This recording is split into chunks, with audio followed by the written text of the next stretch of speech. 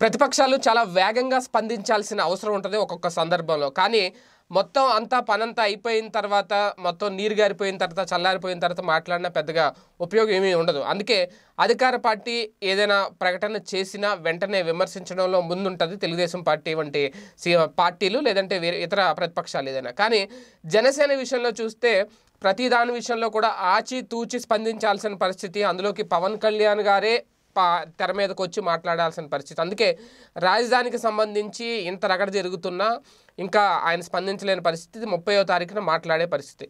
అయితే ప్రస్తుత పరిస్థితుల పరిణామాల్లో మాత్రం ఓవరాల్గా చూసుకుంటే ఇప్పటికే రాజధానికి సంబంధించి మెగాస్టార్ చిరంజీవి గారు ఆయన సానుకూలంగానే స్పందించారు, అది అందరికీ తెలిసిన విషయమే. కానీ ఇప్పుడు పవన్ కళ్యాణ్ గారు కూడా దీని మీద కొన్ని ట్విట్టర్లోనైనా వ్యతిరేకించింది లేదు.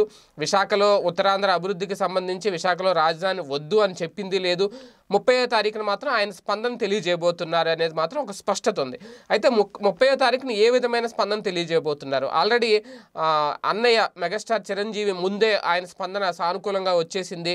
రాజధాని విశాఖలో ఉండడాన్ని స్వాగతించారు. అక్కడ ఉంటే ఫిల్మ్ ఇండస్ట్రీ కూడా డెవలప్ అవుద్ది అని ఆల్రెడీ ఆయన చెప్పడం కూడా జరిగింది. అయితే రైతులకు సంబంధించి పలు సూచనలు చేశారు.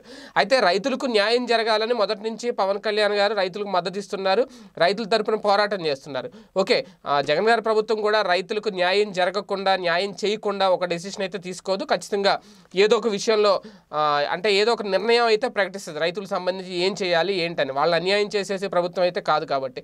అయితే ఇలాంటి టైంలో ఒకవేళ రైతులకు న్యాయం చేసేలా ఉండుంటే రైతుల కోసం ఏదైనా ఒక ప్రత్యేక ప్యాకేజీ ప్రకటించి రైతులకు అన్యాయం జరగకుండా ఒక హామీ ఇస్తే, ఆల్రెడీ మన పేరు నాని గారు కూడా ఒక హామీ ఇవ్వడం జరిగింది రైతులకు సంబంధించి, ఎవరికి ఎలాంటి అన్యాయం జరగదని. అదే కనుక జరిగితే అన్నయ్య దారిలోనే పవన్ కళ్యాణ్ కూడా రాజధానికి సంబంధించి జగన్ గారి నిర్ణయాన్ని స్వాగతిస్తారు.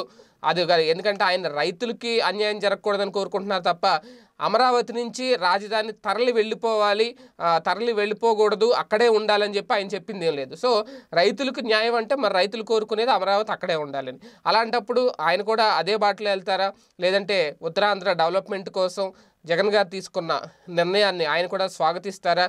ఆయన పార్టీకి సంబంధించి ఇంతవరకు వేరే నాయకులు ఎవరు కూడా మాట్లాడిన సందర్భం లేదు. ఆ పార్టీలో ఉన్న ఏకైక ఎమ్మెల్యే రాపాక వరప్రసాద్ గారు కూడా మాట్లాడిన సందర్భం లేదు.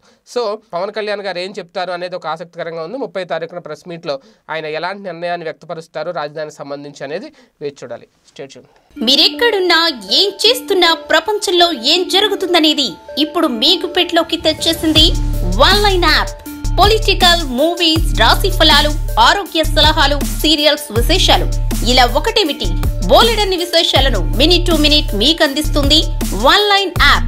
సో లేట్ ఎందుకు, డిస్క్రిప్షన్ లో ఉన్న లింక్ ద్వారా ఆన్లైన్ యాప్ డౌన్లోడ్ చేసుకోండి. Online, it's for everyone.